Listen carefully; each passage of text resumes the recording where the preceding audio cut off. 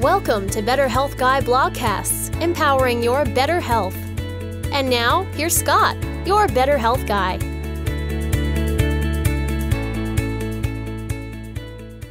The content of this show is for informational purposes only and is not intended to diagnose, treat, or cure any illness or medical condition. Nothing in today's discussion is meant to serve as medical advice or as information to facilitate self-treatment. As always, please discuss any potential health-related decisions with your own personal medical authority. Hello everyone, and welcome to episode number 155 of the Better Health Guy blogcast series. Today's guest is Dr. Peter Kozlowski, and the topic of the show is Unfunc Your Gut. Dr. Peter Kozlowski uses a broad array of tools to find the source of the body's dysfunction. He takes the time to listen to his patients and plots their history on a timeline, considering what makes them unique and co-creating with them a truly individualized care plan. Currently, he works with patients online and in person via his Chicago, Illinois and Bozeman, Montana-based offices. Dr. Kozlowski did his residency in family practice, but started training in functional medicine as an intern. He trained in the clinics with leaders in the field, including Dr. Mark Hyman, Dr. Deepak Chopra, and Dr. Susan Blum. His recently published book, Unfunc Your Gut, encapsulates his collaborative, patient-first healthcare approach, which offers a blend of medical insight and the experiential wisdom of his own healing journey through addiction recovery. Overall, Dr. Koz inspires us to seek and find real answers to what's going on with my health and empowers readers with practical strategies to achieve true balance of body, mind, and spirit. His expertise is in gut health, but he also works daily with food sensitivities, hormone imbalances, detoxing from toxic chemicals such as heavy metals and mold, and most importantly, mental, emotional, and spiritual health. And now, my interview with Dr. Peter Kozlowski. The gut is so central to many chronic health conditions. I'm really excited today to learn about this important topic from Dr. Peter Kozlowski. Thanks for being here today, Dr. Koz. It's an honor to be here. Thank you very much for having me. You bet. What was your personal experience that led you to doing the work you do today, to writing your new book, Unfunc Your Gut, a functional medicine guide, boost your immune system, heal your gut, and unlock your mental, emotional, and spiritual health?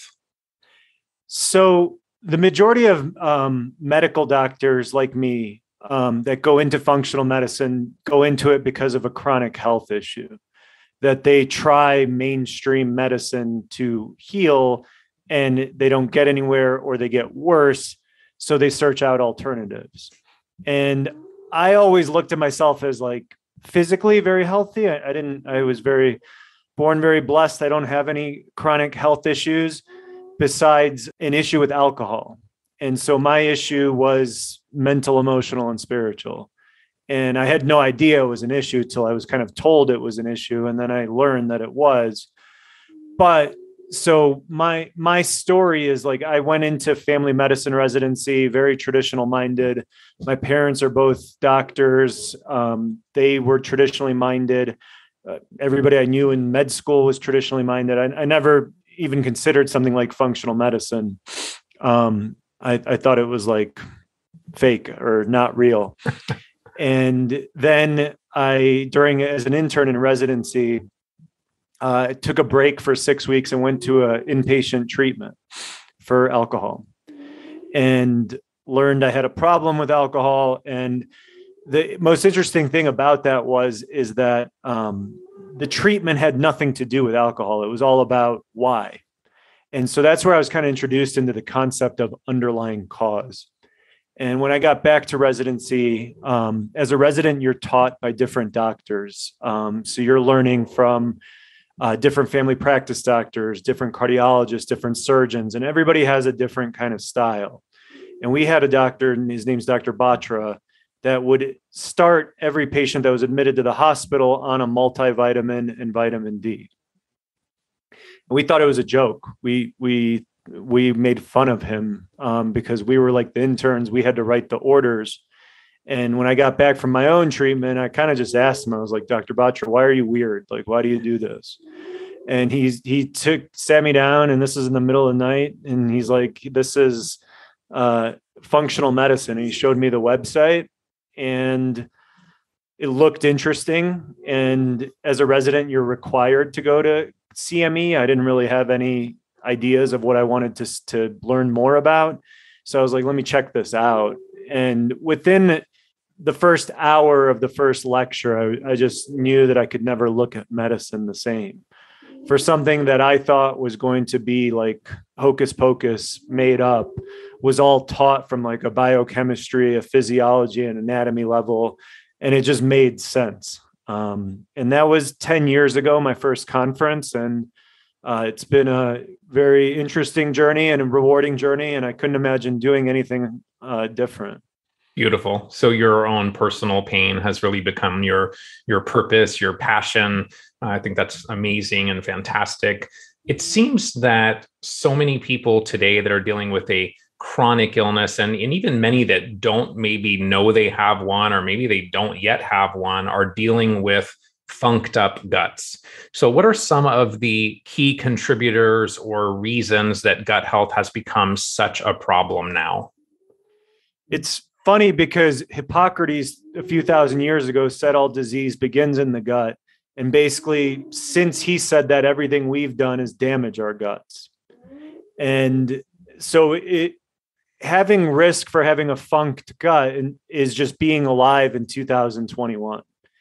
And it starts with the way that we're delivered. So vaginal delivery versus C-section, breastfed versus formula fed, diet, stress, trauma, antibiotics, antidepressants, ibuprofen, Tylenol, our food supply, the processed foods, the chemicals in our foods, the toxins in our homes, in our mattresses, in our heating and air conditioning, in our couches, in our furniture, in our toys. All of this stuff is just attacking our bodies. And the gut is the gateway into the body. So that's always like the most important thing that I like to teach people about the gut, is to think of it. The inside of your gut tube is outside of your body. And if you swallow something and poop it out, it's never been in your body. So the gut's most important job to me is to decide what comes in and what stays out. And it works like the skin. But the difference is the skin is 3 layers of multiple types of cells. The gut lining is a single layer of cells, very, very, very thin. And we don't treat it very well. So all this onslaught of all these things we're being exposed to day after day eventually damage our guts. That allows disease into the body. I guess maybe it would have been easier for me to ask in our modern world what things don't contribute to gut challenges, because it seems like it's a pretty exhaustive list. In the book, you say that no matter what your diagnosis, there are 5 main areas to explore, those being gut health, diet, hormones, toxicity, and the mental, emotional, spiritual component. So I'm wondering, in people that you work with, do these kind of unfold in a common order when you're working with more complex chronic illness patients? Is it different for everyone? Where do you generally tend to start, or what foundation needs to be built first? It honestly, it varies in every person that I work with. And it depends on, the point of functional medicine is to like listen to someone's story, plot their story on a timeline, and kind of follow their life and see what things could have been contributing, when did disease start, et cetera. If I had to generalize, like if somebody's never done an elimination diet before, I wouldn't really have any reason to tell you to not do an elimination diet. So that's something that anybody could do. And then like estrogen dominance as far as hormonal imbalance, estrogen dominance and thyroid disease are extremely prevalent. So if I've got somebody with kind of those hormonal symptoms like fatigue, cold hands and feet, cold intolerance, weight gain, low energy, dry skin, then we might start with hormones. If I have somebody with gut issues, then that's kind of easy because that's my specialty and have had a lot of success in helping people with their guts. Toxins, for example, I had someone yesterday that 2 years ago developed an autoimmune condition of her skin that basically kind of looks like a type of eczema or rash. She'd been to everybody that before she met me. So dermatologist, rheumatologist, primary care doctor.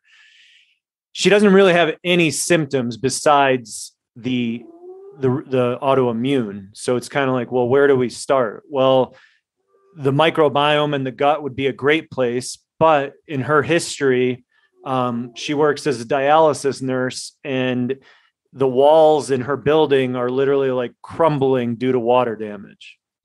To me, that triggers mold. And so with her, we're starting with toxins.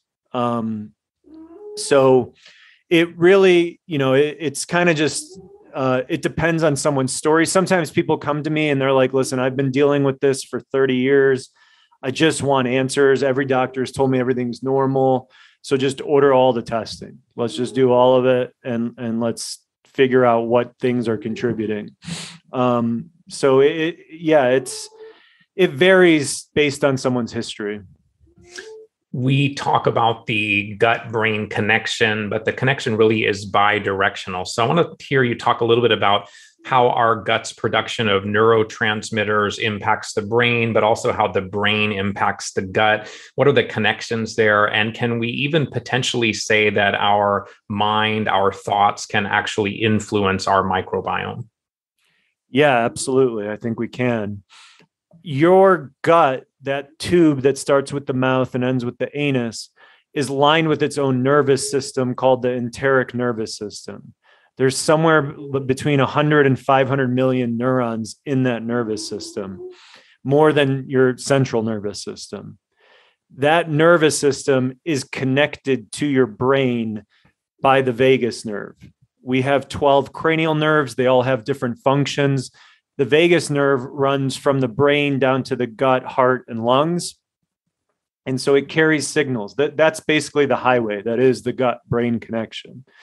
And it's become my passion. And I guess we'll start. The gut side of it to me is very easy. Things like an imbalanced microbiome, food sensitivities, leaky gut, an inflamed gut can all trigger imbalances in your microbiome and in the function of your gut. And that can change the way you produce neurotransmitters. There's some bacteria that you could have overgrowing your microbiome, like Clostridia, that could block dopamine production. So that's one of your neurotransmitters. So but that part of it to me is easy because there's good testing, there's reliable treatment plans, and I think that is very easy to deal with.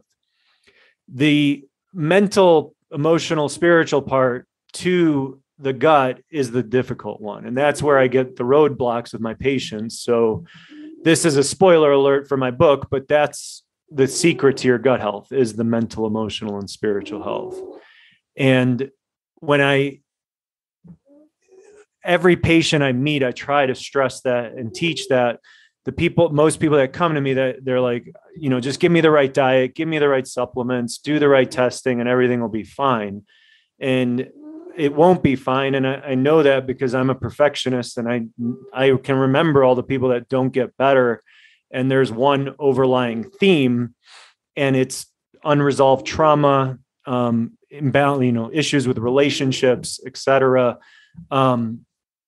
So the connection, so the vagus nerve runs on your autonomic nervous system, your automatic, which you don't think about, it just functions. And it has two responses, sympathetic and parasympathetic. Sympathetic is fight or flight. Parasympathetic is rest and digest. And both are necessary and important for our survival. So they both need to turn on and off. Just like anything, too much of something is not good. And so when the sympathetic is activated, the fight or flight response, the analogy is like I'm hiking in the mountains and I see a grizzly bear.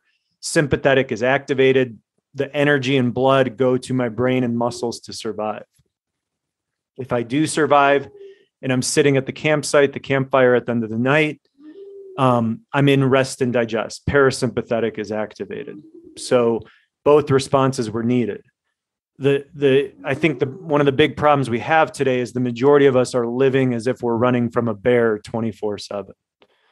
And we wake up and the first thing we do is check our phone and email and texts and the news and social media. And right away, our mind is telling our gut, we don't need you today. Right. And then you sit down for breakfast. We don't have the energy to help you out today. We have to survive today. And so when that happens, you don't make stomach acid. When you don't make stomach acid, you don't digest protein, you don't get vitamins and minerals out of your food, you don't activate the rest of your digestive enzymes. So things really fall apart. The small intestine, your gut lining gets leaky. That term leaky gut is when the barrier is lost. And then you can actually suppress your microbiome so you can shut down your probiotics from growing through chronically being stressed. And we can see that on a stool test.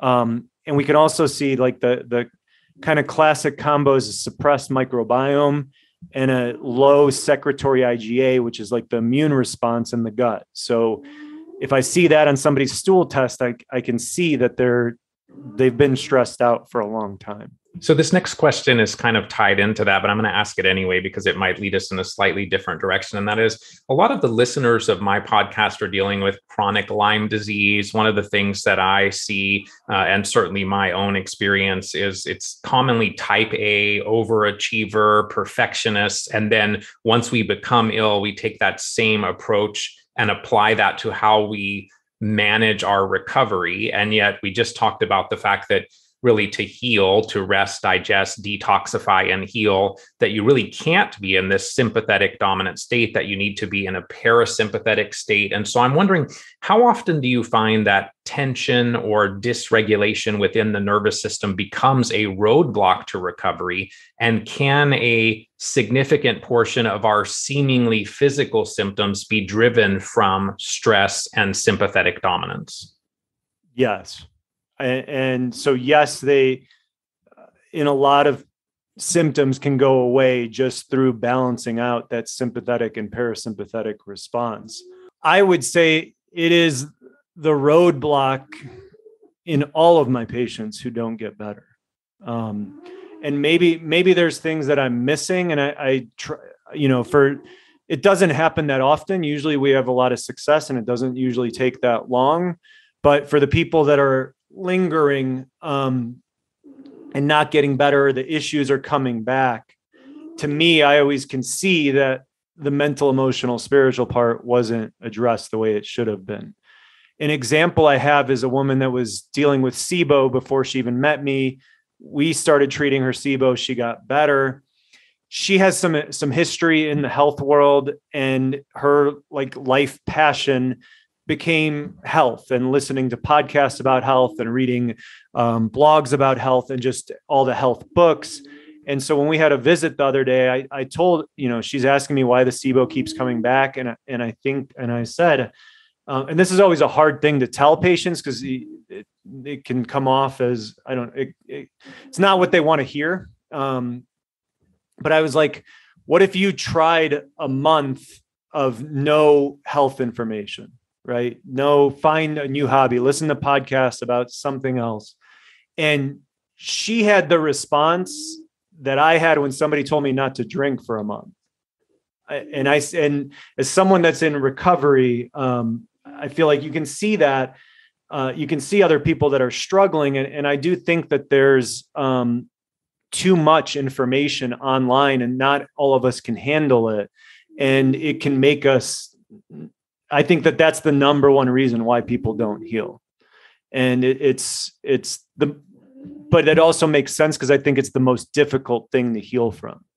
If you have SIBO or candida or dysbiosis or lead or mold, that stuff is easy, like I said earlier. But if you've got trauma from childhood, from not feeling good enough, it's going to be really difficult.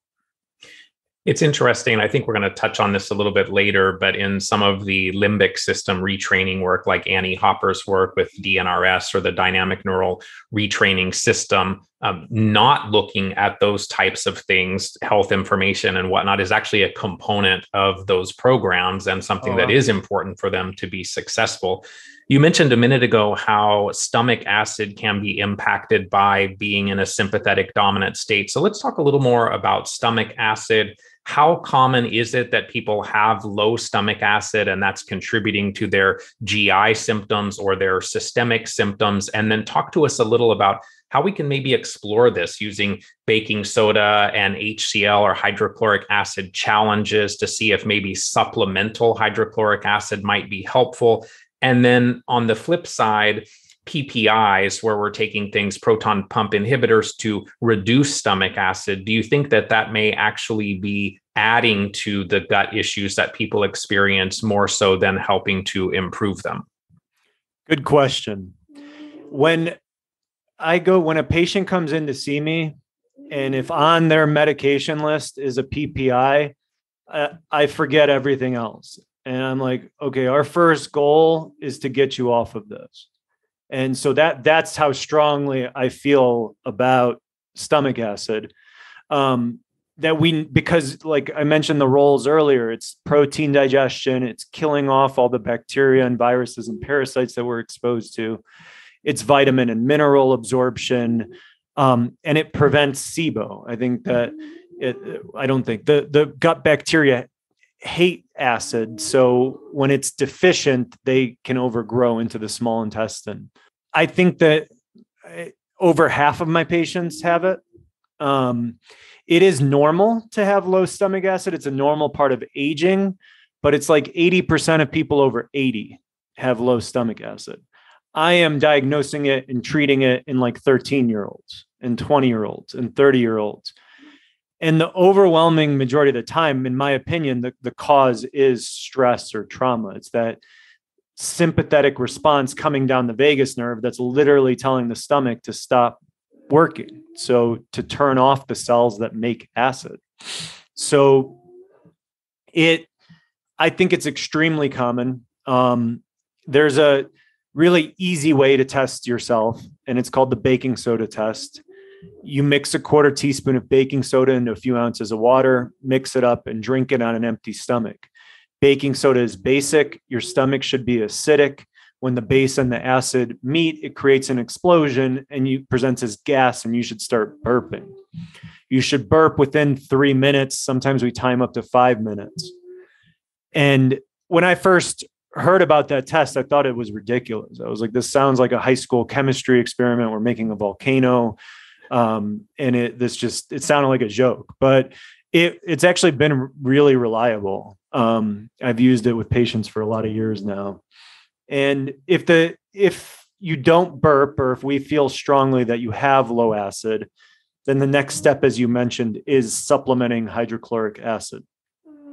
Hydrochloric acid comes in capsules that look like vitamin D or multivitamin, whatever, any other supplement. It is only supplemented before eating protein. So I tell people when they start, just like meat, fish, eggs, and you take it and then you eat. Somebody with normal stomach acid is going to get reflux because you dropped in acid, your stomach's making acid, there's too much and it burns in your throat or it feels uncomfortable. So in my opinion, it's not normal to tolerate HCl. If you can tolerate HCl, that means you're deficient. And the question then is how deficient? And every 2 days, you try bumping the dose. You go from 1 to 2, 2 to 3, as high as 7, until you get some discomfort. So let's say that happens after 3, then your treatment dose is 2. And all of that I have outlined thoroughly in my book, along with like a plan of how to get off of a proton pump inhibitor if somebody's on one. In functional medicine, they kind of call it like the 5R program for healing the gut. And the first R is remove, and that's removing food sensitivities, and toxins and other things. But the second R is replace, and that's assessing and aiding digestion if it needs to be. So it's a major thing, and it's interesting because it's a polar opposite view of regular medicine, right? The seventh most prescribed drug in America is an acid blocker. Your local pharmacy has like an entire section of acid blockers. So it's for a lot of people, it can be kind of shocking to think about it differently, but time and time again, I've seen it work, and the symptoms are like the same. So the symptoms of low stomach acid could be bloating, it could be indigestion, it could be heartburn, it could be fullness after eating, all the same stuff that your regular doctor would tell you is too much stomach acid. What are some of the key tests that you might use to evaluate the gut, including the potential for leaky gut, but then also looking at the microbiome, what potential pathogens might be there, what imbalances, where there may be deficiencies in certain types of beneficial flora? What are some of the tests that you use to evaluate the health of the gut? So there's three main tests that I would use for the health of the gut. And the first one is a comprehensive stool analysis, which looks at what is growing in your microbiome. Do you have good bacteria, or do you have imbalanced bacteria, yeast, or parasites? It assesses how well you're digesting, how inflamed your gut is, how well your gut bacteria are eating. So we get a lot. It's a picture of basically what's going on in the large intestine. The second test that I use frequently is an organic acids test. An oat, that is a urine test. That is because the stool test is not great at identifying candida overgrowth, which is very common. Candida tends to die in the stool. We measure the metabolites of candida in the urine, and if they're elevated, then we'll treat it. The other thing that the stool test is not great at differentiating is the Clostridia bacteria. Some Clostridia are good, some Clostridia are bad, and the oat helps us with that. So those are and the oat has other things like your mitochondrial health and neurotransmitters and water soluble vitamins and ketones. So there's a bunch of other info. But as far as the gut perspective, that's why I order it.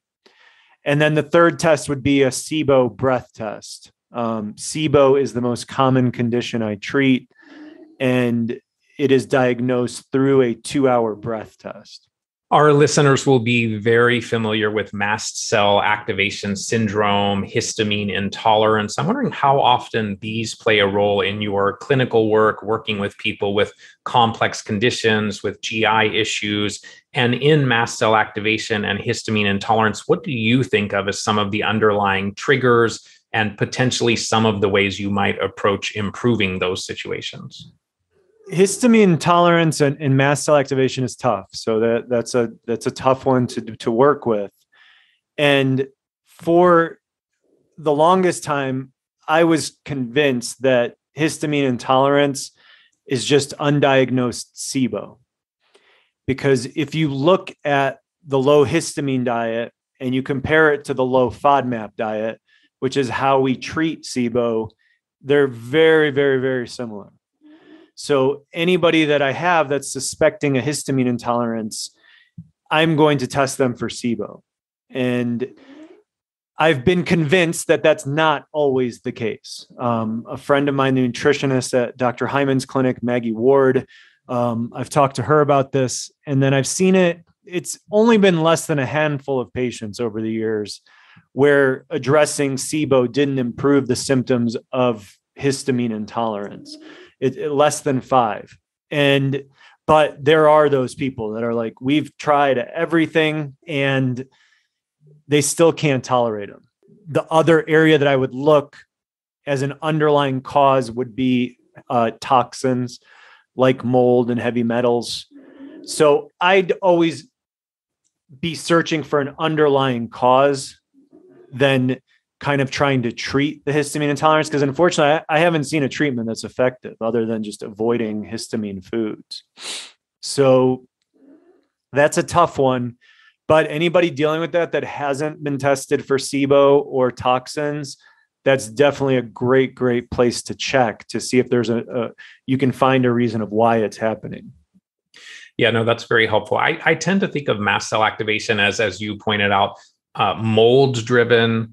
Parasites, I think in some cases certainly can play a role there. And interestingly, EMF exposure in many people. And I think the more we're seeing people dealing with mast cell activation and this exponential increase of EMFs in our environment, I know Dr. Theoharidis talks about that even being around a cell phone can activate mast cells by 10 times, which to me was kind of a shocking statistic that nobody really ever talks about. But it is interesting that the SIBO piece, obviously, it sounds like that's a very significant piece of this conversation as well. Yeah, and that's a great point about the EMF and the mast cell activation. I mean, that's it's just trying to figure out what's underlying, right? And usually we can find something. Some of my mentors over the years have suggested that the functional medicine approach of starting with the gut may no longer be the place to start, that maybe we need to first explore removing or resolving those things that are impacting the gut. So let's say mold and mycotoxins, for example. Dr. Ann Corson, she says that mycotoxins in the gut are like throwing sparks on a silk scarf, and that we need to address that issue before we start trying to do the more traditional functional medicine things to improve gut health. And so I'm wondering if you agree with that there's some things we want to explore first, and what are some of the things that maybe we need to address before we start down the more standard functional medicine protocols for improving gut health? So I've never thrown sparks onto a silk scarf, but that sounds bad. That sounds like it could combust quickly. The patient that I told you that I worked with yesterday, where we went through her stuff, all she has is this autoimmune condition. And in going through her history, mold came up to me. And it's not even that she knows. So a good screening test for mold, in my opinion, is not like, do you have mold exposure? For me, the way I ask my patients is, do you live in or have you ever lived in or worked in a building that had water damage?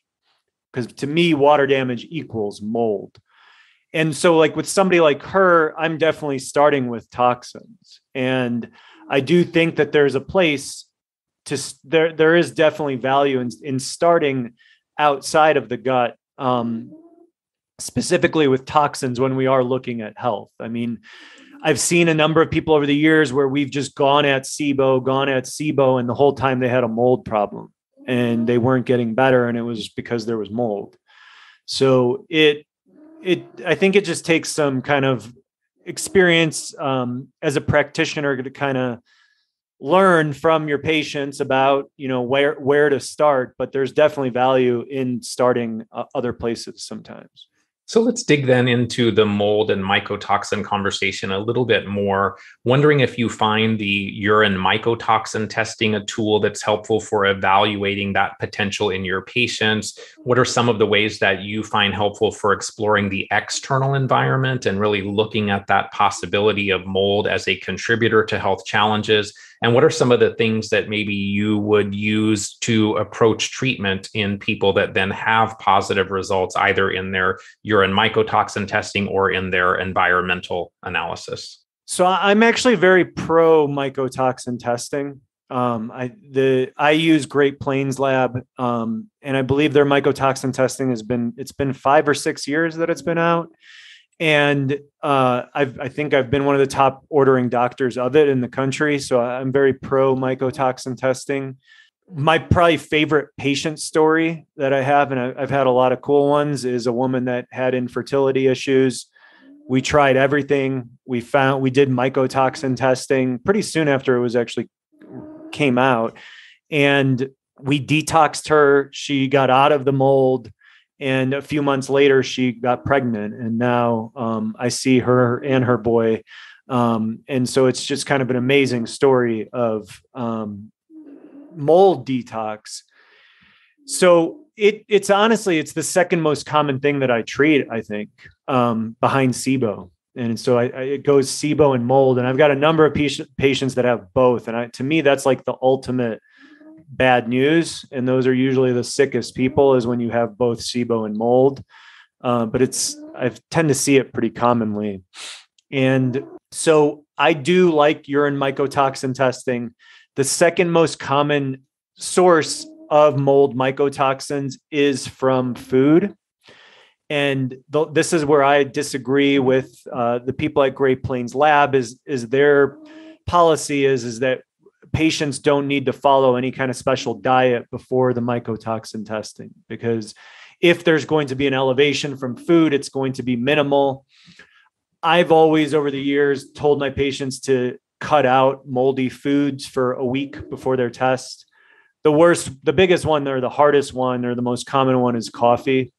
Coffee is super moldy, but also foods like leftovers and fermented foods, mushrooms. So a lot of healthy foods are moldy. I just prefer to avoid any kind of false elevation in the test. And that's why I do that. So it's a huge problem, and it definitely needs to be addressed. I know Dr. Jill Krista, she shares your perspective there that pausing some of those foods that could be contributors is a good thing to do before the urine mycotoxin test. I personally do find them tremendously helpful as well. Wondering what your favorite tests are for helping your patient to explore their external environment. So my favorite test to explore the external environment is going to be the ERMI testing, which is testing for mold in the house. And we test the dust, and you collect 3 grams of dust from the HVAC filter typically and send that off to the lab. And we can a lot of times compare that test to your mycotoxin test and compare the two. I've used a company called the Mold Pros, which can go anywhere in the country, and they'll come in and test for mycotoxins and all these different things in your house. And they actually do remediation, which to me, there's a lot of controversy around, in that when I first started studying environmental medicine, the first thing that I learned is the only treatment for a moldy building is to knock it down. If you talk to a mold remediator, they will tell you that you can remediate. I've seen both, but more times than not, people spending a lot of money on remediation and continuing to have mold. So the environmental piece is really difficult. And I'd say there's probably controversy around all the different types of testing and which one's the best. But if you have so the way I would approach it is if you have an elevation in mycotoxins in your urine, you have some kind of known history of water damage to where you're working or where you're living, I would get out of it. Like I tell people to move or find a new job. I want to talk a little more about some of the dietary strategies and how finding the right one really can be challenging. My observation over the years, and that's primarily people dealing with Lyme and mold illness and so on, has been that the low histamine diet tends to be one that's quite helpful. You mentioned how that also has a lot of overlap with the low FODMAP diet that can be helpful for SIBO as well. So what diets have emerged as kind of the top strategies in terms of those things that help your patients, any favorites, and then how do you match a diet to a patient? Yeah, that diet is a tough one. There's so many different types of diets, and different diets work for different people. One of the things that I say is different than probably a lot of practitioners is I tell people to follow whatever diet is going to cause them the least amount of stress. And that's something I've seen a lot is with all these very restrictive diets that people get too stressed out about what they're eating, and it takes away any benefits from the healthy diet that they're trying to follow, because cortisol is released. Cortisol suppresses your immune system, sugar is released, and your dysbiotic situation that you're trying to work on is going to get worse. If I had to pick just one diet, like I mentioned earlier, is an elimination diet to identify food sensitivities. That is something that I do once a year. Food sensitivities change over the course of time. So just because you're sensitive to something today doesn't mean you will be in 6 months. So I typically tell people to reintroduce foods every 6 months that they're missing to see if that sensitivity has been resolved. The thing that I learned over the years is that I would have patients that got worse on an elimination diet. And I couldn't make sense of why that was. And then we slowly kind of figured out that those are people with SIBO. And tip for most people, when you go from your standard diet to an elimination diet, you're eating a lot more fermentable foods that are the favorite foods of your gut bacteria. And that can exacerbate SIBO. So the combo diet that I introduced in my book is an elimination diet that is also low FODMAP, if we suspect someone has SIBO and we're waiting on test results. So those are ones that I would start with. But I mean, I've worked with patients that like swear that keto is the only way for them. My best friend is a raw vegan. I've met carnivores now, and it really varies. I mean, I'm very specific when I'm treating a specific gut issue, but besides that, I'd rather just have you eating what makes you happy. In the book, you say that food sensitivities may actually be more deadly than food allergies. So talk to us a little bit about the distinction there.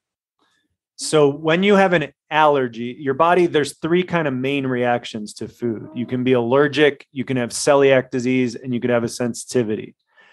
Allergies and celiac are pretty easy to diagnose because they happen right after you eat the food, and there's reliable blood testing. So if I'm curious if you have celiac or if you have a food allergy, I can send you to the lab and we'll get a pretty accurate result.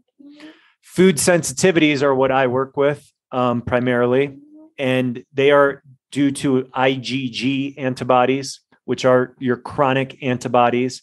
So the reason that I think that food sensitivities are more deadly than allergies is because I could eat a bagel every day for breakfast and be sensitive to gluten and never figure it out.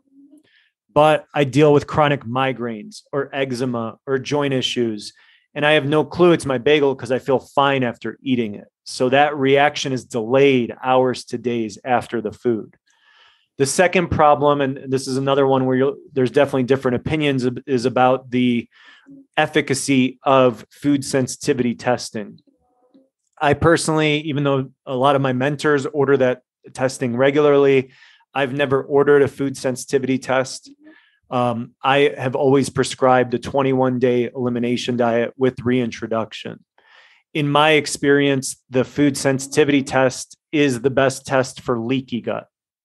If you do a food sensitivity panel and it comes back with a lot of low-level positives or foods that you've been eating for the last few months, that just tells me you have leaky gut. The reason an elimination diet is 21 days, because that's another thing I question. I was like, that sounds like a very made up number, is because everything in your body has a half-life. That's the clearance time. Lead, mercury, mold, tobacco, alcohol, your hormones, prescription meds, everything has a different clearance time. The half-life of IgG antibodies is about 21 to 23 days. So if I had that bagel today and I have 100 antibodies floating around against gluten, if I completely avoid it for the next 21 days, that immune response will cut in half to 50. And then I eat it again. And if the immune system has a very good memory, so if it remembers gluten as an invader, there will be an attack and I will get inflammation. So systematically, I go through with people food by food, cutting them out all at once and then adding them back in. I want to talk a little bit about people that are what I would call universal reactors, where maybe they're down to, 5 foods is all they can eat. Actually, I'd been in contact with one person that was down to one food, and that one food was alligator. And so what I'm wondering is, in people like that are really universal reactors, have very few foods, is it about the food, or is it fungal overgrowth, parasitic overgrowth, other dysbioses combined with leaky gut, such that as you work on balancing the microbiome, work on improving their leaky gut, that a lot of those food reactions might then resolve? 100%. Somebody like that, I would really want to look at their gut and look at their toxin load. But the most important thing that I would want to do in the meantime, again, because I think that stuff is pretty easy, is to address the trauma they have around food. And if you've gotten to the point where you can only eat one thing, I'm not like a mental health expert besides my own story, but I'm pretty sure you have some trauma around food. And if you don't start addressing that right away, then the leaky gut won't heal. So the issue won't heal. Your dysbiosis or SIBO won't heal. It'll be more difficult to detox. So again, as someone that really kind of focuses on that mental, emotional, spiritual part, I would want to get somebody started right away on working through trauma around food as part of that healing process. What are some of the tools that you find most helpful for dealing with the intestinal hyperpermeability component? So leaky gut, the way that I approach it, the increased intestinal permeability, my approach is to get rid of what's causing it. So there's supplements that we can use. And in my opinion, the best one is glutamine at a very high dose, 5,000 milligrams 3 times a day. And so that's something that I would use. There's certain probiotics that there's evidence that says that they help heal the gut lining. Zinc, magnesium, fish oil, gamma-linolenic acid are things that could all be kind of anti-inflammatory or soothing. Aloe, potentially. But if you are taking those supplements to heal a leaky gut, but you're not working on the trauma, or you're not working on the dysbiosis, or you're still eating a food you're sensitive to, you're going to be spinning your wheels. So to me, and then once you do eliminate that cause, the gut healing or the gut lining could heal on its own, I think, without any support. So to me, it's all about getting rid of what could be causing it. I completely agree that the mental, emotional contributors are significant in many of these conditions, but I wanted to talk a little bit about the limbic system as well. And so I certainly have seen people that were down to 5 foods. They started doing something like Annie Hopper's DNRS or Ashok Gupta's the Gupta program to really work on rebooting or recalibrating the limbic system, which can also be tied into mental, emotional traumas, but it can have other types of triggers like mold exposure or a whole list of things that maybe aren't mental, emotional. And so I'm wondering if you've explored limbic system retraining, and have you seen that as a tool that has helped your patients? That is not something that I've explored. And that's definitely something that I'm going to look into ASAP. So that's awesome. An area that I'm would love to learn way more about. Let's talk about some of the macros. And so can too much protein be bad for us? Should we have higher levels of healthy fat? And then where do you stand on the healthy omega-6 oil conversation? I see so many people just blanket statement vilifying omega-6 seed oils. And yet I personally love to have my hemp oil and my olive oil in my smoothie every morning and so on. So talk to us a little bit about the proteins, the fats. What are your thoughts on what should be kind of the ideal macros? So my approach is to eat 9 to 12 servings of vegetables and fruit a day.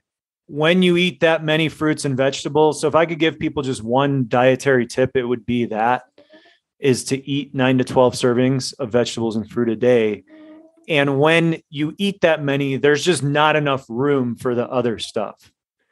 And then the rest of your diet will kind of balance out naturally. I don't particularly focus necessarily on you should have exactly this amount of protein, this amount of fat. I'm very pro fat. I'm very anti-sugar. I do like omega-6s. Like I mentioned one earlier, gamma-linolenic acid from borage seed oil is something I use a lot in autoimmune or inflammatory skin conditions.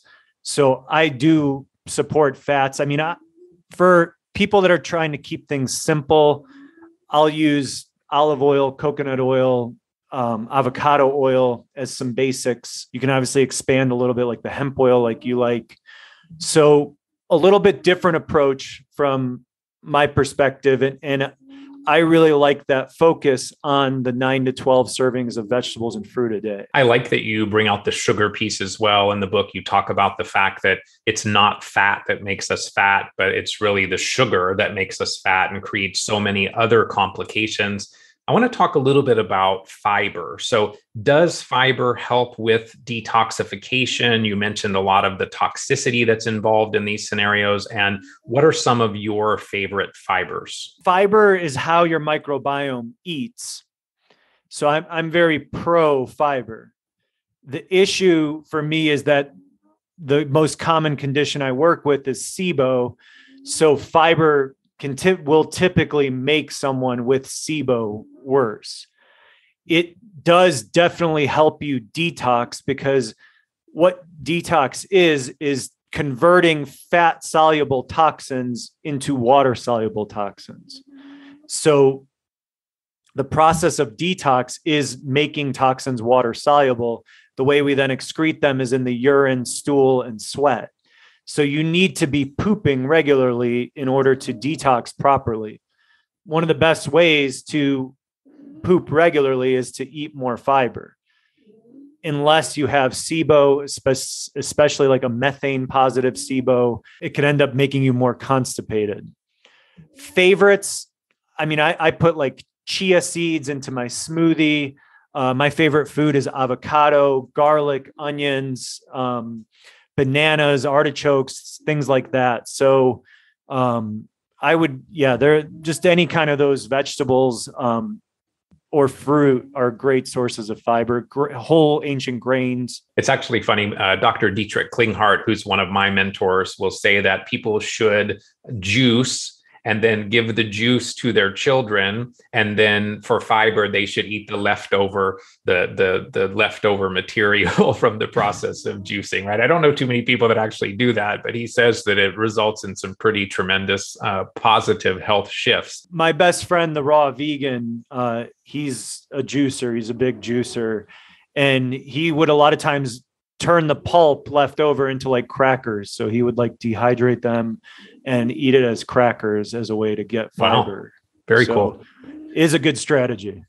So talking a little bit more about toxicity, I wanted to talk about autophagy, intermittent fasting. Are you a proponent of intermittent fasting? Do you see it providing benefits to your patients? And does the intermittent fasting then allow us to get into autophagy and essentially have our janitorial crew working more efficiently in support of that cleansing process or detoxification process? For the longest time, I was pretty against fasting. I didn't really see its benefits. I think part of that, looking back on it now, is like I never wanted to do it. I love to eat, so I didn't really want to not eat. But I also saw the majority of people that tried it with minimal results. So fortunately or unfortunately, the reason most people try it is for weight loss. There's so many other benefits of fasting, but the most people that I saw, they were doing 16-hour fasts. So if dinner's at 6 p.m., breakfast would be at 10 a.m. the next day. The whole point of fasting is gluconeogenesis, to use stored glycogen to make energy when you're not eating. That process doesn't really ramp up to like hour number 20. So the 16-hour fast is not enough. And what I've done in my own life and with my patients is recommend 24 to 36-hour fasts 2 to 3 times a week. I do it on Mondays and Fridays, but whatever schedule works. I do it for hormones. It boosts growth hormone and testosterone. It's one of the best effective things at increasing BDNF levels. So I like it for all those reasons. And it also is like mentally, it's good for me. Like if I make it through a fast, I'm like, all right, that was tough, but I feel good about it. And like mentally, I think kind of gives me something like I had success around. And for that 24 to 36-hour period, are you just having water? Yeah. There's times on my more difficult days, I don't know where I don't know. I'm moving around more or I'm hungrier. I will have juices sometimes. I don't prescribe that to patients because doesn't really qualify as fasting, and I like coffee. So I will have black coffee or green tea as well. I want to talk a little bit about your work with children on the autism spectrum, wondering how important the focus on the gut has been in those children, and what are some of the key contributors that you observe in autism? Autism, it's kind of shocking for me to say, but our success rate in my practice has been 100% in regards to improving the health of autistic kids. And that I never would have dreamed that I could say that in my career, because from a regular medicine perspective, as a regular family practice doctor, if a child came into me with, family came into me with an autistic child, I'd be just referring them out to all types of different people to try to get help. And it would be very overwhelming. Nowadays, like I look forward to, I'm like, wow, there's going to be some awesome success here. And it's a spectrum. I mean, I've had kids that went from just not speaking, not paying attention, head banging, to having full out conversations with their parents and playing and being in regular classes. So it's been pretty incredible. The approach that I take is the same that I take with an adult, and that is food sensitivities are very common. So cleaning up the diet, gut health. Clostridia overgrowth is the most common bacterial overgrowth I'll find in autistic children. Environmental toxins like mold and heavy metals. So it's all the same stuff, just for a smaller person. And it's extremely effective with autistic kids. I actually like the way that you position that, because I've always thought of the overlap between a child on the autism spectrum, an adult that has Lyme disease or chronic fatigue syndrome, or an older adult that has Alzheimer's, dementia. I mean, there really is more similarity than difference. Obviously, there's some nuances, but it is interesting that you observe that there's a lot of similar contributors to autism as what you see in your adult patients as well. I wanted to dig a little more into Clostridia. And so that is an issue that you say is common in children with autism, but you also say that most Clostridia are beneficial. So how do we know when they're beneficial or not beneficial? And then can we address the not beneficial Clostridia with natural herbal type interventions? Or is this a case where you need to use antibiotics? The best test, in my opinion, is a stool culture, but you have to order the stool culture specific to Clostridia. My favorite lab for stool testing is Doctor's Data. Their regular comprehensive stool analysis just gives you the beneficial Clostridia. If you pay for the extra profile that differentiates, then you get the dysbiotic versus the good Clostridia. Most of my patients are doing organic acid testing. And if I'm testing like a child or an adult, and the Clostridia comes back positive on the oat, it's less specific than the stool test, but I will treat it. Treatment, I have had success with natural, and the treatment that I've always used is biocidin, which is a combination of a bunch of different herbs that kill bacteria. It's like an antibiotic that's mixed naturally.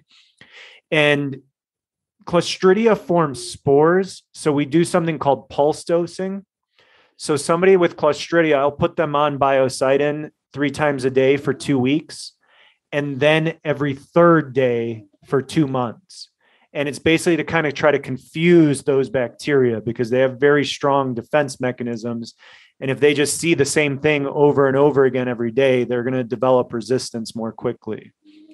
I have used antibiotics like vancomycin if biocidin fails in the past. You say that strengthening the microbiome is best done with fibers and also increasing short chain fatty acids like butyrate. Wondering if there are specific fibers, we talked about that a little bit, but specific fibers or short chain fatty acid products that are really supporting the microbiome, potentially even increasing the diversity of the microbiome, and then any specific prebiotics or probiotics on the market that you find consistently helpful for your patients. I try to do everything naturally through diet. If I do use pre or probiotic, I'm actually more pro prebiotics. And the 2 main ones that I use are inulin and arabinogalactan. Arabinogalactan is nice because it comes in capsules. Inulin, as far as my knowledge, it pretty much only comes in powders. So sometimes that could be kind of annoying to take. So if somebody were to ask me, like, what should I take to kind of boost my microbiome, I would probably go with the prebiotic.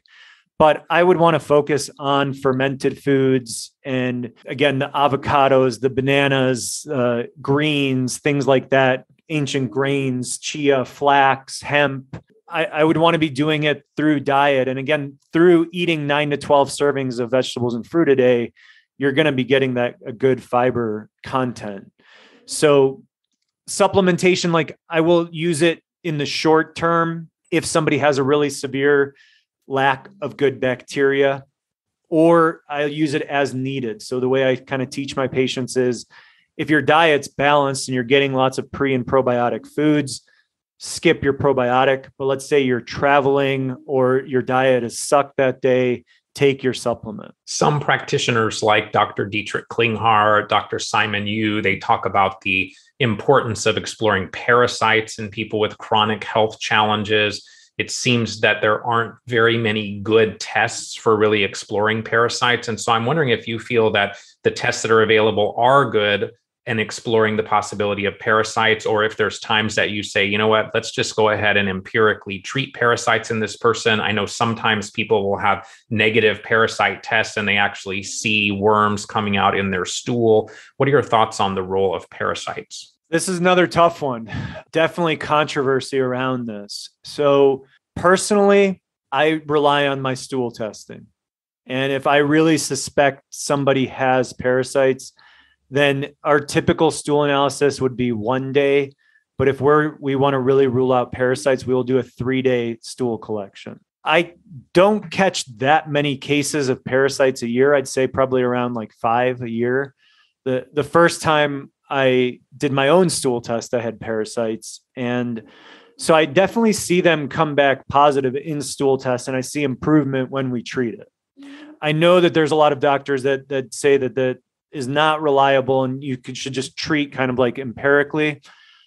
I've never recommended a patient to do that. So I've always relied on my stool test, but I have patients that I'm like, they'll show me the product because there are a lot of people selling products that are like, this is your perfect anti-parasite cleanse. I get turned off by that because it doesn't seem objective and it just seems like selling things, which I've never liked. I've always liked to be objective and follow what my lab results tell me and not doing the profit thing from selling supplements. So but I have patients that are like, I've been following this doctor. They talk about the parasites and that you can't catch them. And I want to try this parasite cleanse. So I'll look at it. And, the majority of the time, I think 100% of the time, I've never really thought that they would do harm. So I'm like, listen, if you want to try this, I don't think it's going to do any harm, and just get back with me in 6 months and tell me if it worked. And I can't think of anybody that was like, oh yeah, that was the game changer for me. That was the thing that I'm missing. An area that I might be wrong about, and I can accept that. But that's the way I approach it. Let's talk more about SIBO. I'm wondering if you see SIBO as primarily a bacterial overgrowth, or CFO as primarily a fungal overgrowth, or do you see other contributors that are more upstream, such as the vagus nerve, the nervous system, the bile flow, things that are more the headwaters that need to be addressed before you can really bring longer term resolution to the condition? And is resolving SIBO about killing a bug, or is it about a broader, more holistic approach? Another great question. What is actually growing in the small intestine? To my knowledge, there's not a way to diagnose that, because the current testing that I use is breath testing, which basically we are just giving you lactulose and measuring hydrogen and methane gases. And if you blow them out in the first 2 hours, that signifies fermentation. In 2 hours, that lactulose should not have made it to your large intestine, so there should not be any fermentation. So if there is, you assume that there's SIBO. How to tell what's growing there? I don't know the answer to that. The thing that I've tried to do with my patients is to encourage them to also do a stool test and an organic acids test. And if we do find dysbiotic bacteria or candida, then we can assume that that might be overgrowing the small intestine as well. Again, that's not perfect, but if it's overgrowing your large intestine, there's a chance it could be overgrowing your small intestine. So the treatment, I love the way that you said it. I do think it's very, very, very, very multifactorial. And it is, you have to make sure someone's digesting. To me, the greatest reason that SIBO comes back, which is a very common thing, is unaddressed mental, emotional, spiritual health. Because when that trauma, when that vagus nerve, the sympathetic response, when it shuts down your acid production, it shuts down the way that your pancreas is going to work, and the leakiness of your gut, all of that stuff will allow SIBO to come back or take over. So I always support stomach acid if someone has failed, like the baking soda test, or has found that they needed HCl through testing. And I'm always encouraging them to work on the mental, emotional, spiritual part. No, I think that's great, because I think that's something that's not talked about a lot in the SIBO treatment conversation. And I do see many people that are on rifaximin or Xifaxan, maybe doing the elemental diet, they feel better, but then the minute they stop, it seems like those things creep back in. And so I've always thought there's other components tying back in large part to the nervous system and to that sympathetic dominance that you were talking about. And it makes a lot of sense that the mental, emotional contributors to that would also be playing a significant role. Talk to us a little bit about how IBS is different from SIBO, and are there significant overlaps? Is your exploration, root cause analysis, and treatment more the same or more different? I don't know that I really believe IBS is a diagnosis. I believe it's kind of just like giving up on finding the underlying cause, because we're kind of just like, well, we don't know. And I find a overwhelming overlap between IBS and SIBO. So if somebody really comes in suspecting SIBO, or suspecting IBS, I'm going to look at SIBO. But it could also be the other stuff we've talked about. IBS could be caused from food sensitivities. IBS could be caused from like a candida or a bacteria or a parasite overgrowth. IBS could be caused by unaddressed trauma. IBS could be due to mold, mycotoxins. So I would very thoroughly go through all of those things and try to find an answer before I don't think I've ever told anybody that they have IBS. I don't think I've ever given anyone that diagnosis. We know that SIBO is an overgrowth of bacteria. Some people say it's not necessarily pathogenic bacteria, but just an overgrowth of bacteria in the wrong place in the small intestine. I have spoken to some people that speculate that using lots of probiotics in supplements, where we're using a large number of copies of a small number of different types of organisms, could actually potentially be contributors to SIBO. And I'm wondering if you think that that's a possibility. I've always thought that whenever I've thought that a patient had SIBO, the first thing I do is to stop their probiotic and to put them on a low FODMAP diet. I've had so many patients over the years that we do the initial visit and I'll prescribe those two things, right? And then usually probably test and treat them for low stomach acid. So let's say those three things. And we order the SIBO test. They come back in 3 weeks to go over the results, because usually it takes a couple of weeks to get the results, and they're completely better. And all we did was stop their probiotic, work on their mental, emotional, spiritual health, and follow a low FODMAP diet. And so when they come back in, even if their result is positive, I'm not going to be like, here, let's, go on antibiotics or an herbal treatment. Like, our goal has been obtained, that your symptoms are gone. You found the right path. And it's something that I've also seen a lot of patients when I tell them, I'm like, for most people, and like, if you just talk to your friends and you're like, hey, I have gut issues, they're going to tell you, eat more fiber and take a probiotic. Right. That is, in my opinion, the worst thing you can do for SIBO, which is the most common cause of gut issues, I think. When I tell people that, they're like, so you're telling, and they start crying, and you're telling me everything I've been doing for the last 3 or 5 years has been backwards. And I'm like, yeah, it's not your fault. So that's been my experience. I know that there's doctors out there that are SIBO experts that will use probiotics. For me, things need to make sense. And I can't make sense of how stimulating more bacteria to grow would benefit someone that the bacteria is overgrowing.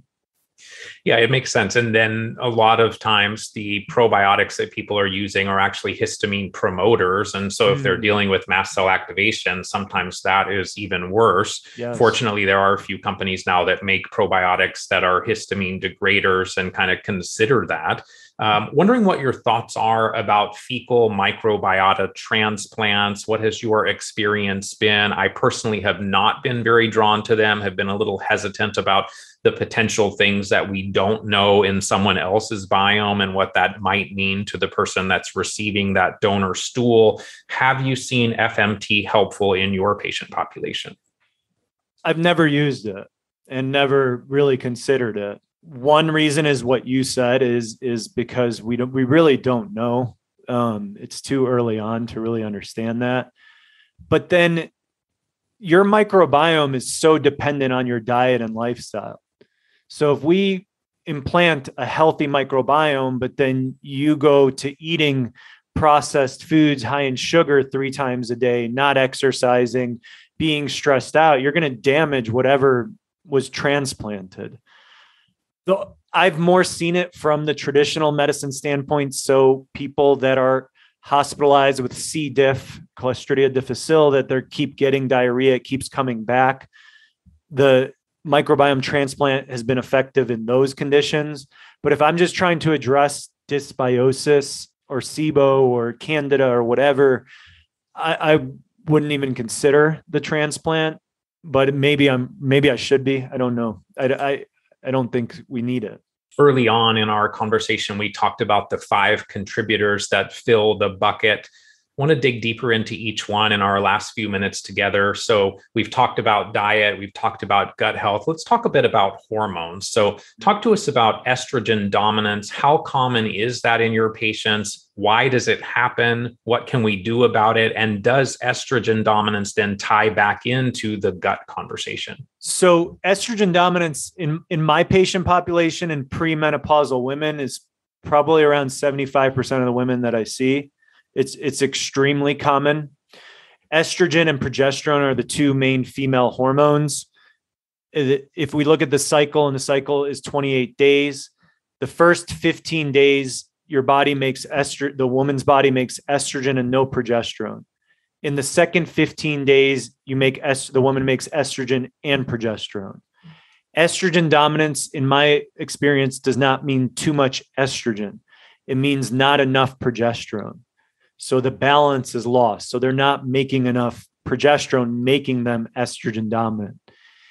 It can present as heavy periods, imbalanced periods, migraines, PMS, all these classic symptoms that women go to their OB or their family doctor and get put on birth control. You get put on birth control when you're 14 or 16 or whatever, and you stay on it until you get married and are ready to have a family. Then you have kids. And then you're off of any kind of hormones and you realize, like, holy cow, I'm horribly estrogen dominant. The 2 biggest symptoms that I see, like the greatest relief in the most extreme treatment is progesterone replacement in the second half of your cycle.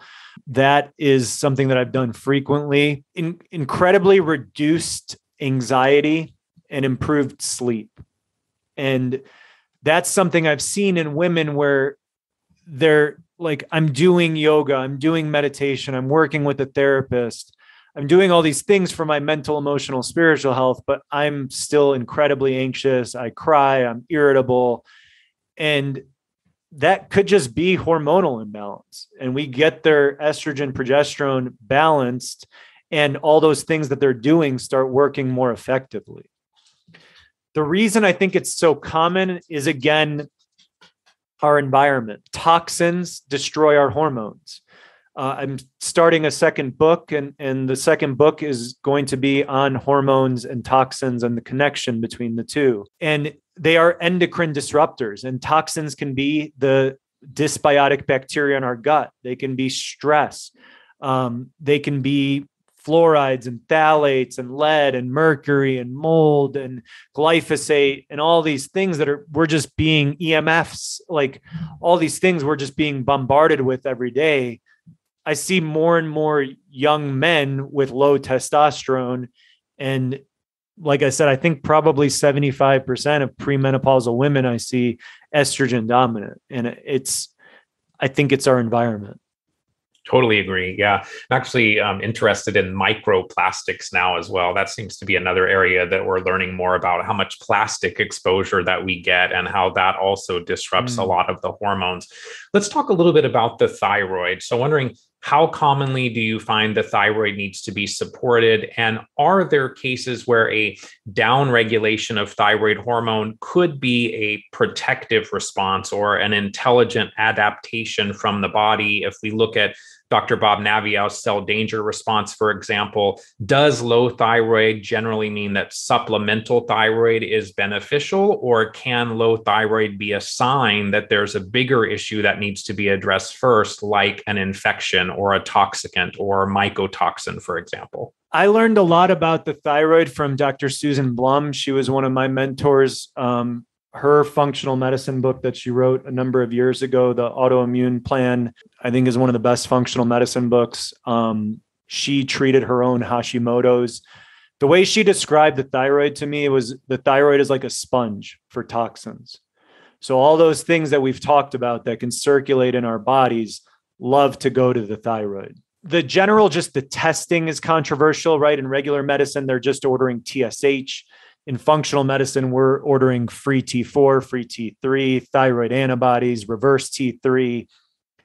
I don't believe in treating people based on the numbers. I believe in treating people based on the symptoms in combination with the numbers. So somebody that's got a low normal T3 and they do have like fatigue issues and brain fog and constipation, we might try to support their thyroid. If somebody comes back with those results and they don't have those symptoms, I'm not going to address it. I don't think that we know that we don't all have the same perfect free T4 level or the same perfect free T3 level. Like all of us is different. So I base it on somebody's history and symptoms. And if somebody is really wanting to try like a low dose thyroid replacement and they do have lower end labs, I will offer that to them to see if it helps. And for a lot of people, it's just been life-changing and amazing to get thyroid support.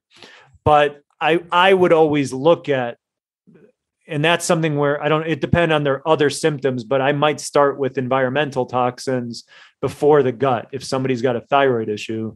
And thyroid issues are really common. An interesting fact is like the number one condition that happens as a result of chronic low stomach acid is low thyroid. And my theory on that is you need stomach acid to get vitamins and minerals out of your diet. Even if your diet's amazing, if you're not digesting, then you're not absorbing, and the thyroid and the immune system stop functioning normally. So extending then on that conversation, you say that toxins damage the immune system, the nervous system, the reproductive system. You highlight the value of walking for detoxification, which I completely agree with and think is really something that we don't put enough focus on. Wondering what some of your favorite tools are for detoxification, and are there any particular binders or drainage remedies or organ support tools that you find helpful?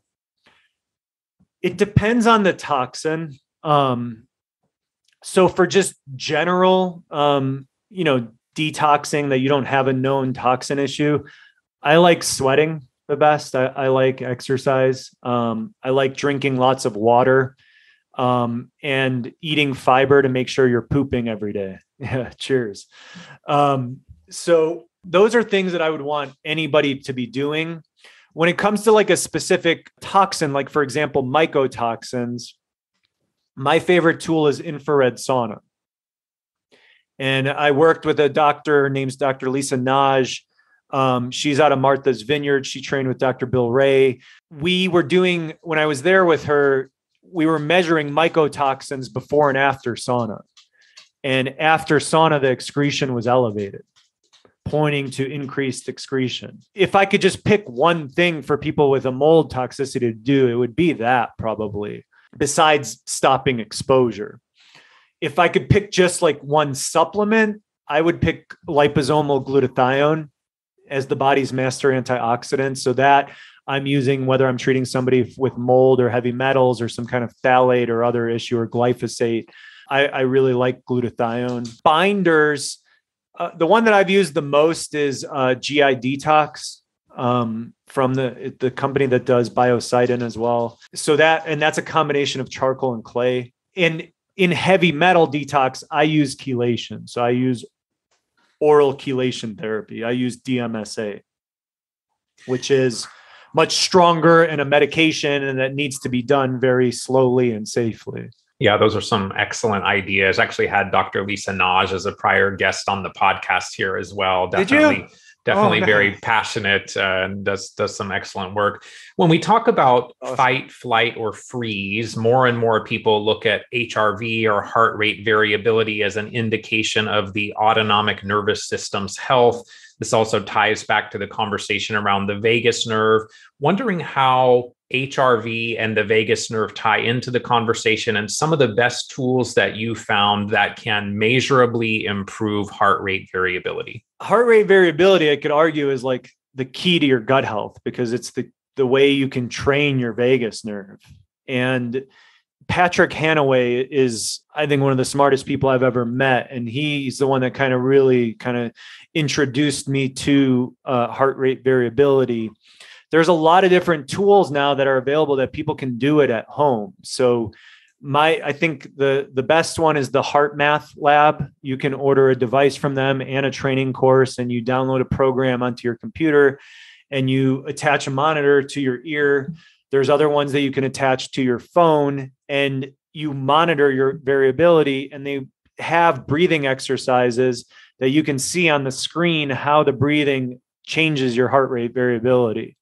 So it's a really incredible tool that, because of all the technology now, is pretty accessible to anybody at home, that I strongly recommend to most of my patients. You stress the importance of mental, emotional, and spiritual health. My primary mentor, Dr. Dietrich Klinghardt, also puts these at the higher levels in his 5 levels of healing model. Wondering what tools you find to be the most helpful interventions in these realms, and have you found things like EMDR or emotion code or family constellation therapy, or maybe even things like brain tap or frequency specific microcurrent helpful in this realm? EMDR has been amazing for my patients, especially if there's a history of trauma, which most of us have some degree of trauma. I've loved EMDR for my patients. There's so many, like you just mentioned, so many different modalities. And it's based on someone's history. Unless it's like trauma, then I would really push them towards EMDR.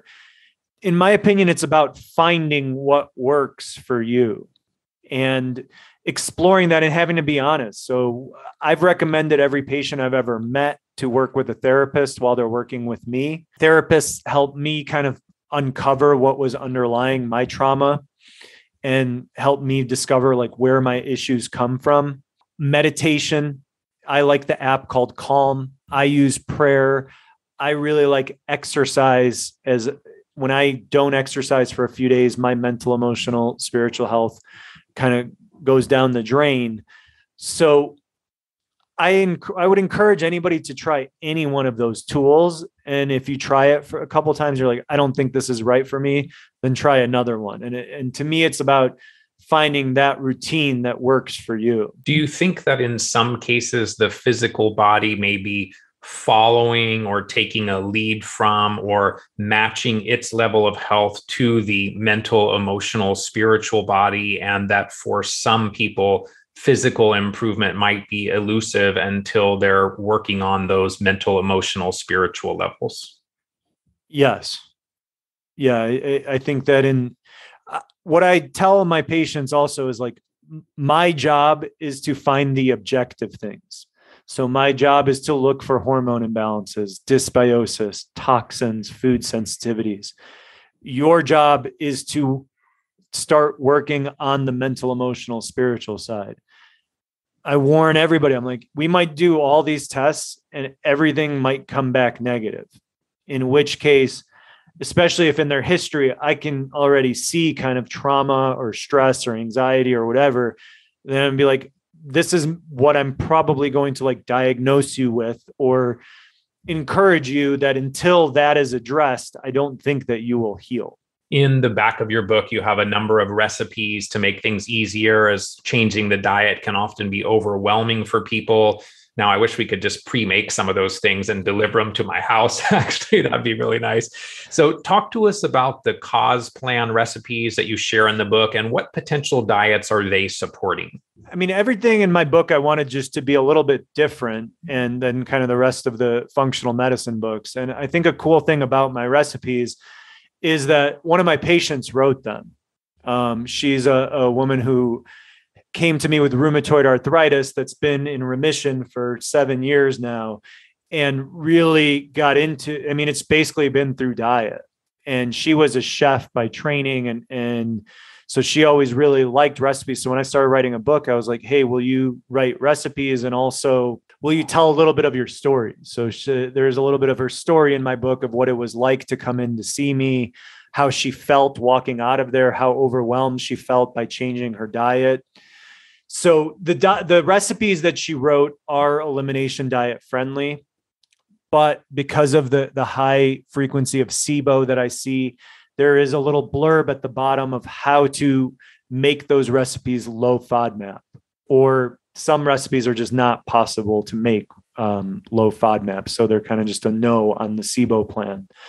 So that's what the recipes are targeted at. And I love the way they turned out. I've made all of them and they're good to very good. And I have heard the same from people who have read the book and are making the recipes. So talk to us a little bit more about your book, Unfunc Your Gut, where people can find it, where they can learn more about you. Are you taking new patients? Do you do telemedicine? Yeah, thank you for sharing the book. The biggest thing I tell people about the book is you can find it if you spell it right, and it's spelled Unfunc with a C. At my practice, we had a saying that said we put the funk in functional medicine. And so that's where Unfunc came from. It is available on Amazon and Barnes and Noble. It will not be in stock at your local bookstore, but if you prefer to use your local bookstore, they can order it and have it within a few days. So it is available anywhere that you buy books. It is available on Kindle. And to get a hold of me, my website is doc-koz.com, doc-koz.com. There's a phone number to my assistant, Jasmine, on there, who is amazing. She is just phenomenal at answering people's questions, any kind of questions in regards to the functional medicine process. I do mostly telemedicine nowadays. I'm licensed in Illinois and Montana. Those are the two states where I work. It's been interesting that I've found that our results are the same on Zoom or on telemedicine as in office. So that's a very good thing. I'm on social media now as Doc_Koz, and on Facebook, Peter Kozlowski, MD. But my opinion is that our greatest job as practitioners is education. And an initial visit with me was usually 1 to 2 hours of education. I put a lot of that into my book, and the feedback I've gotten from patients is that people that have read it that haven't come to see me, they're like, well, when I went to go see a functional medicine doctor, I just felt really informed about the testing that they were going to order and what kind of plan. And sometimes they've known more than their practitioner if they kind of catch someone that's just starting their career. So I really tried to share as much information as I could in there and make it very easy to read. My last question is the same for every guest, and that is, what are some of the key things you do on a daily basis in support of your own health? Yeah, get good sleep. I go to bed at like 8:30 and get up somewhere around 5 usually. So sleep is really, really important to me. Exercise. I exercise usually 5-6 days a week. That's really important to me. Every day I do a gratitude list with my wife. We list 3 things that we're grateful for. I work with a therapist. For many periods of my life, I was going once a week. Now I'm down to once every few weeks. I try to meditate every day. I pray at night. And then I try to get my vegetables and fruit in. And that works for me. But find what works for you, would be my advice. This has been a great conversation. I love that we talked so much about the gut and that being the topic of your book, but that you brought in so many other components, so many other perspectives, and really looked at it holistically, looking at things like mold and other infections and hydrochloric acid. I think it's very, very holistic the way you've approached it. I would encourage people, unfortunately, many people that I talk to are dealing with things like SIBO and gut issues. It just seems to be so incredibly common. So I would encourage listeners to get a copy of your book, Unfunc Your Gut, and to benefit from all that you've put into it. Thank you so much for your time today and for sharing your wisdom with all of us. It's an honor to be here with you, and you're a great interviewer. Thanks, Dr. Koz. Be well. To learn more about today's guest, visit dockoz.com. That's doc, D-O-C, hyphen, Koz, K-O-Z.com. dockoz.com. Thanks for listening to today's episode. If you're enjoying the show, please leave a positive rating or review, as doing so will help the show reach a broader audience.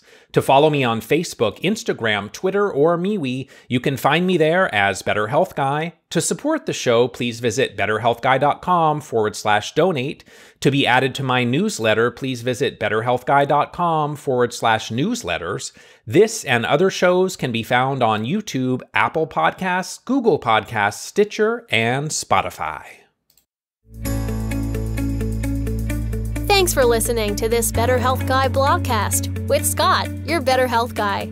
To check out additional shows and learn more about Scott's personal journey to better health, please visit betterhealthguy.com.